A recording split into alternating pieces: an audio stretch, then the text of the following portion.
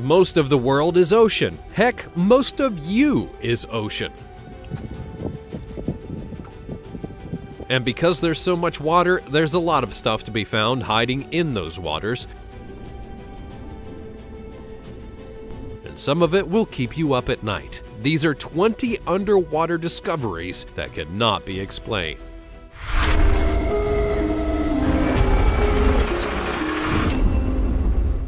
Number 20. Aquatic Stonehenge in Michigan. The Stonehenge that we all know and love is very much an above-ground mystery of the highest order because we have no idea where it came from and why it's even like it is. But the impact of Stonehenge can be felt all over the world, so when, in 2007, a group of divers went into Lake Michigan to find some shipwrecks, they instead found a very unique set of stones that were planted into the lake's bottom. They very much called it an aquatic Stonehenge. To be more accurate to the Lake Michigan find, they claim that it was more like a building that was discovered, though that obviously doesn't exactly help to clear up the mystery of what it was. Not to mention the fact that it was 30 feet below the surface of the water, and that doesn't just happen. It was placed there for a reason, but nobody knows why. But wait, there's even more going on here than you may think.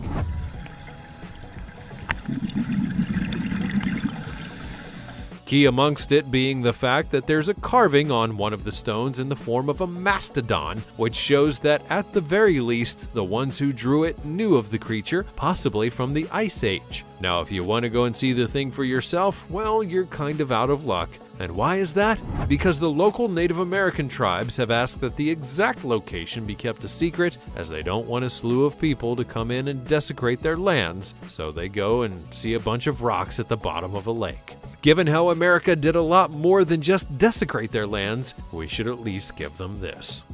Before we go on, like this video, smash the subscribe button, and click the notification bell right now, or this centipede will crawl on your face when you're sleeping. Now it's time for the sweet topic. Deep-sea gigantism continues to baffle and astound scientists, and this jellyfish is a classic example of deep-sea gigantism in action. Just look at the size of the thing. Given how painful a jellyfish sting can be, knowing that there are ones out there this big, yikes! That discovery will give you nightmares. As always, let us know your thoughts in the comments section down below using the hashtag #SweetTopic. Number 19.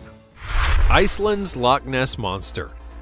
There are a lot of legends out there in the world, not the least of which are a ton about the world of monsters and the ones that might just exist out there in one place or another. You all likely know of the Loch Ness Monster that exists in Scotland and all the various videos and testimonies about it existing. Well, Iceland has their own version, and some experts honestly do think that the monster is real. Their version is known as something that I'm not about to even attempt to pronounce, and it's been caught on video multiple times via its winding way of swimming, and when it was caught on camera and then put online, naturally it would go viral. Legend has it that the worm, as they call it, had first been a small heather worm that was put onto a golden ring. This was done so that the gold would grow and the ring would become even bigger.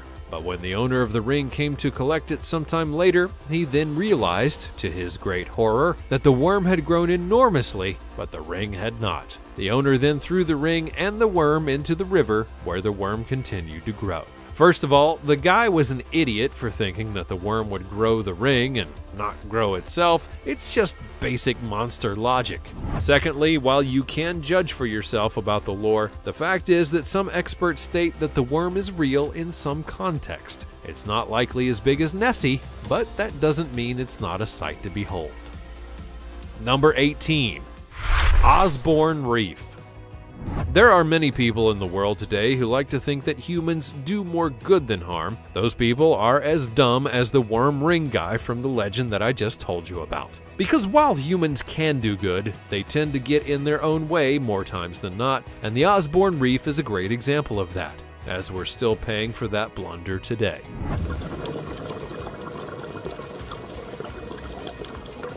You know what an artificial reef is. They're the various kinds of man-made creations that are meant to give fish and other sea creatures homes in order to help save the oceans. It is a tactic that works when it's done properly, but in the case of the Osborne Reef, it was not done properly at all. Originally, they were going to use just concrete jacks to make the reefs, but then someone got the brilliant idea to use old tires instead. You can see where this one is going already. Well, it did fail, and it actually began to harm the environment and was literally labeled an environmental disaster. It got so bad, in fact, that the military would be brought in to handle it and use it as a place to do training while they cleaned up. It actually worked on both ends, but then in 2015, a civilian group started to do even bigger cleanups. As of 2019, 1/3 of the tires had actually been removed from the water. And given everything that's happened in the last few years, I'm doubtful that much more progress has been made, which is bad because the waters are still full of tires that needs to be fixed. Number 17. Blue water current. One of the things that surprised many people over the years is that the ocean will do things that no one really expects, both for better and for worse. For those off of the coast of British Columbia, they have something that can make their summer every year if they're good enough to spot it. You see, every summer there's an event known as the Blue Water Current, a warm, crystal clear current of water that flows from the open Pacific Ocean close to Canada's shore every summer, bringing with it a bounty of unusual open ocean species. But what exactly does that mean? Well, it means that fish that would usually be seen in the ocean would be seen just off the coast of the country. And I'm not talking about basic fish. I'm talking about things like the mola mola, which can weigh as much as a truck, as well as various kinds of sharks. And because it's very clear water, you can see them from the surface if you're lucky enough. So the question then becomes, why does the ocean do this? Well, it's honestly hard to say. The way that the ocean has various currents and motions have surprised people for decades. You may recall various experiments that are meant to do nothing more than see where various spots in the oceans lead to, and this would be another example of that. Granted, it only occurs in one spot in Canada, but that honestly makes it all the more intriguing. Then again, if it happened in more places, we could potentially study it as well. Number 16. Mortars. There are a lot of things found in the ocean from wars across the ages. You'll find things from recent conflicts to the Great War and everything in between.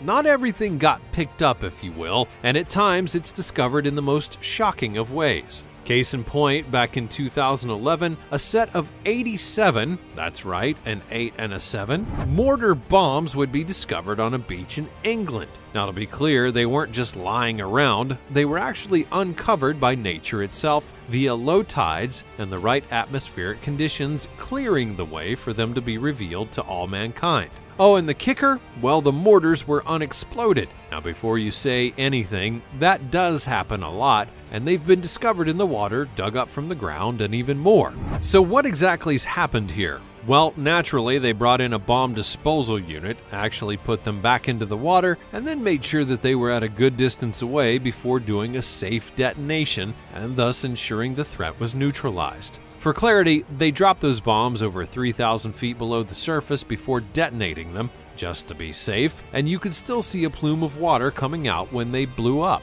Just to scare you a little bit, one of the people who came to take care of this mess would note that this was an unusual amount of ordnance to find in one spot, further adding to the mystery as to what the heck would lead that many bombs ending up on the beach. Number 15. Antarctic blubber human. Now it's time for our first ghost story of the depths, even though the last one could be the ghost of wars past, but I'll move on. In footage found a while back, a human-like blubber creature would be discovered swimming in the waters of Antarctica. If you somehow didn't know, those waters are freaking cold. So cold, in fact, that there are fish there that have literal antifreeze in their systems so they can survive in those depths without freezing over. Naturally, the footage is grainy and you don't really get a great shot of the person before the footage cuts out, and you're then left wondering what it really was. Most people do agree that it's fake, as is the case with most videos like this, but let's look at it from their perspective. the item of the blubber. Could a human that's covered in blubber swim in the waters of Antarctica? Well, technically yes. It'd be incredibly weird, and I can't promise how it would work long term, but if you do look at the creatures like a walrus, they're great swimmers, and the reason they survive is because of their size and their blubber. The fat keeps the heat in, and thus they're unaffected by the waters of the coldest continent. So the principle behind the video is sound enough, it's just that it's still fake. And if you're getting flashbacks to the Magic School Bus, well yes, they actually did something like this themselves when trying to discover how cold animals stay warm. Number 14. Australia's oldest submarine. When you're the first of just about anything in terms of technological development, you're almost doomed to fail, and I don't mean to be pessimistic about that. It's just that big leaps in technology are technically going to fail the first time around. And when it comes to submarines, well, yeah, that was definitely a work in progress of the highest order. Just about every country has a horror story or two of their first submarines, and the country of Australia had one so tragic that it took over 100 years to be discovered again. AE-1 was the first Allied submarine that was lost in the First World War, and the first ship that would be lost by the Royal Australian Navy. The submarine, in operation for only 7 months, had been sent from Sydney to capture what was then German New Guinea in 1914.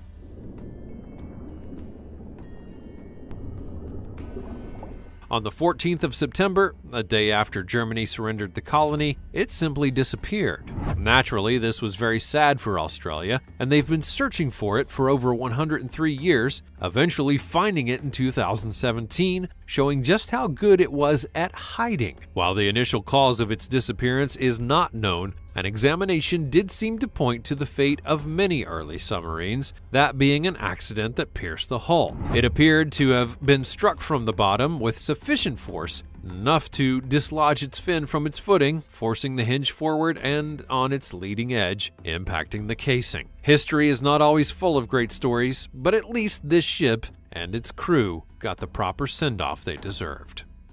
Number 13. Sea hare.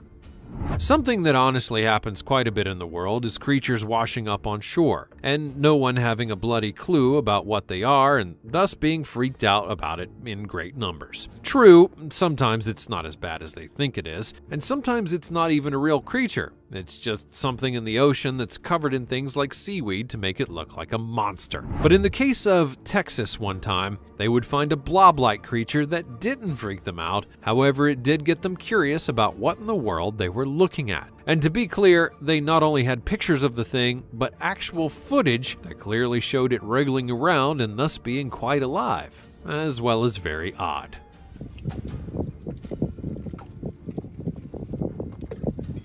It was posted online, and people swarmed in with their opinions about what it was and what it was not. Eventually, though, the creature in question was revealed to be a sea hare, which, I'll be honest, I didn't even know existed before this video being made. But if you were a part of Texas, you might know about it, as it's kind of a snail that was a resident in that area where it washed up. Members of Parks and Rec talked about the creature after it was identified, saying that as crazy as the sea hares may appear, they're not particularly rare or even special, and they're definitely not dangerous in any way. After the creature would be recorded, it was noted to have been returned to the water. Number 12. Hedonistic Roman symbols. Not the heading you were probably expecting for an entry in this kind of video, but the fact is that history has a funny way of revealing itself at times, and this is one of them. Because this is the legend and infamy of the Roman town known as Baiae. Why was it so infamous? Well, to relate this to something that we can all acknowledge exists, this was the ancient Roman version of Las Vegas. It was the Roman version of a party town, and when I say party, I mean all of the dirty kinds. Hence the hedonistic Roman symbols that would be found when the place was rediscovered. 7 emperors, including Augustus and Nero, had villas here, as did Julius Caesar and Mark Antony, and the poet Sextus Propertius described the town as a place of vice, which was foe to virtuous creatures. And when you have a poet whose name is Sextus, well, he can't be lying, can he? Unlike Las Vegas, Baiae had a shelf life, due to the fact that it was both sinking into the waters and was just so perfectly placed next to a supervolcano. Rome does has all the luck, doesn't it? Thus, eventually the town was sunken into the depths, and if you want to visit it now, you'll need some kind of scuba gear and be willing to go about 15 feet below the surface. If that's your definition of a party, then party on, dude. Number 11. Zuyo Maru Sea Monster. Now, sadly, we're not done with the whole sea monster theme because they are everywhere and they don't seem to ever want to end, especially when there are new sightings, such as with this one, which was started because of a unique carcass that would be discovered. This was the remains of a sea creature caught by the Japanese fishing trawler Zuyo Maru off the coast of New Zealand in 1977. This would not be enough to start a scare. That was until those who examined it believed that it looked like an ancient reptile known as the plesiosaur, a being that's been extinct for quite some time, and as a result would be quite a thing if it was real in today's time. But when it was examined properly, it was found to possibly be the remains of a basking shark, or at best, the remains of an undiscovered creature, but definitely not an ancient one from very long ago. It needs to be said that when animals decompose, especially in the oceans, their bodies morph in ways that make it incredibly difficult to recognize them at times, so stories like these are honestly pretty common. Number 10. Nautilus. Now we'll have a little fun. When I say Nautilus, what do you think of? Perhaps you think of a legendary ship from 20,000 Leagues Under the Sea. Maybe you think of how it's a term that's used for various sea beings. Or do you think of the League of Legends character? If you said the last one, then you know what this story is about. Because if you're looking for one of the weirdest things to ever be put into the ocean, a superfan of League of Legends raised enough money to make an artificial reef of the champion from the game known as Nautilus and put it into the depths. Now naturally, once the fish made it their home, it looks nothing like the champion anymore, but I guess that means that the fish like the thing, so yeah, there you go. Seriously, you League of Legends fans are a little bit different. Number 9. Shark with a human face.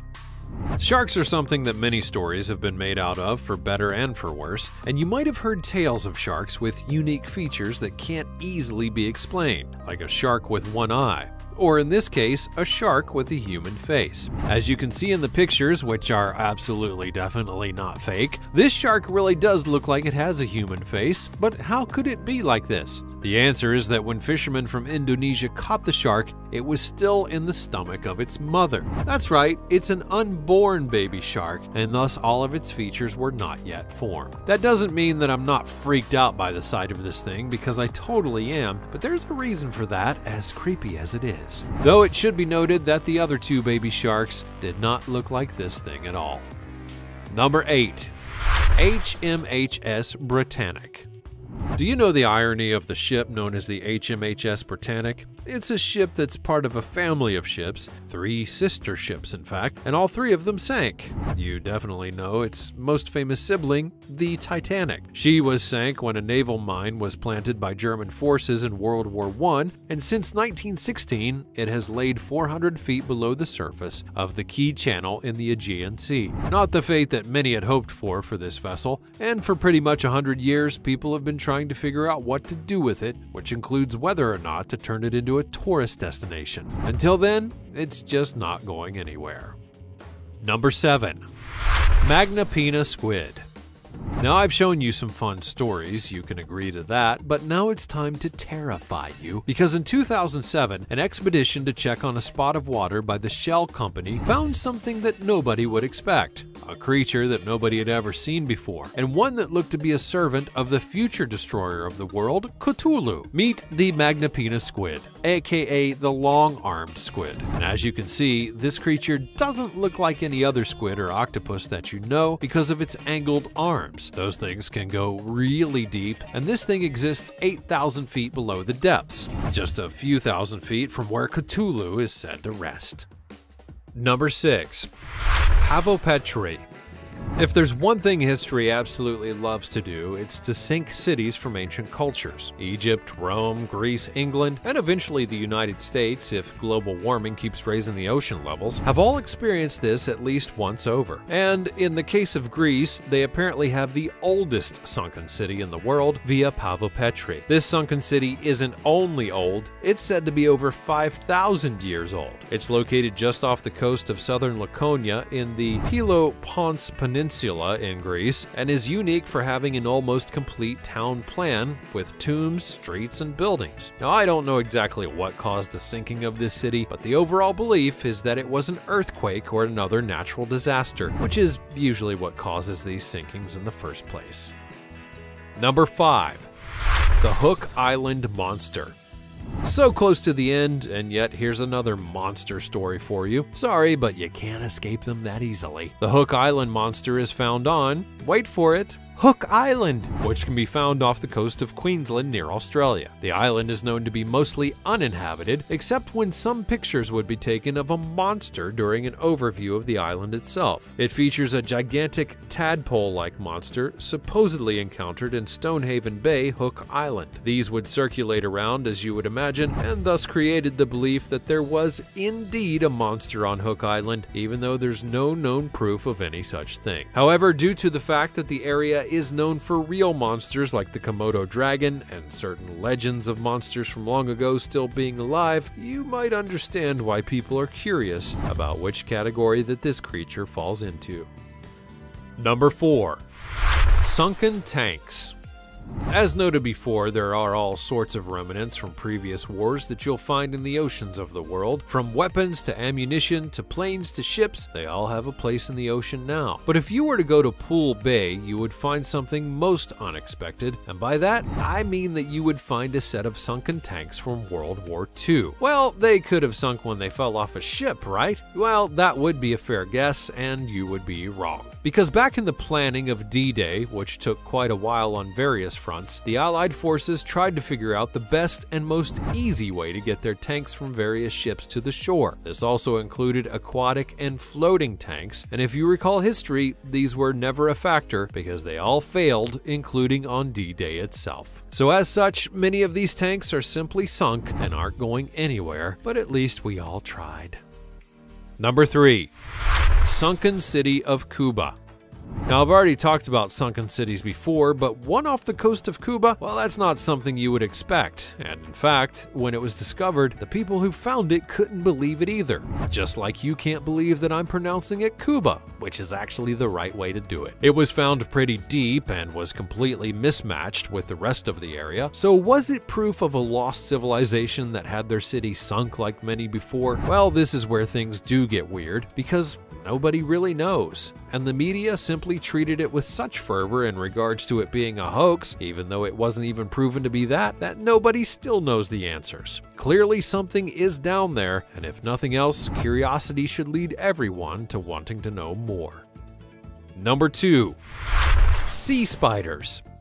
Now, I'm going to keep this one quite quick because, frankly, spiders are terrifying. Everybody hates them with all that they have in their hearts, and talking about aquatic ones doesn't make me feel any better in the slightest. The reason I'm mentioning these, though, is the fact that these sea spiders are deep-sea creatures that have baffled quite a few people for various reasons. For example, they're apparently blind. They breathe through their legs, and they use a special straw appendage in order to eat. It's all pretty weird, but they are very weird-looking animals indeed, and nobody can disagree with that. But this is part of the mystery and the allure of the ocean. We don't know every creature that's down there and why they are the way they are, so it just continues to be another mystery.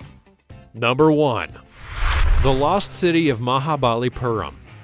Now, while we do know a lot about lost cities of the world, there's one that might still be in the works of being rediscovered, and that would be the lost city of Mahabalipuram in India. According to legend, this was a city that was once so beautiful that the gods sent a wave in to sink it. Since then, parts of the city have been found, including relics that were clearly man-made, but ironically, a part of the city was revealed after a tsunami would hit the country, further adding to the mystery of the lost city itself. If this is indeed that legendary city, that would not only be a boom for India and its culture, but it could rewrite some things about history as a whole. That's all from the various waters of our world and the weird things that we found in them. Can you believe that this is some of the stuff that's been found in the oceans and seas? And which of these things did you find the most mysterious or unexplainable? And do you know of any other thing that would be perfect on this list? Be sure to let me know all about it in the comments section down below. Check out the other cool things that are showing up on the screen, and I'll see you next time.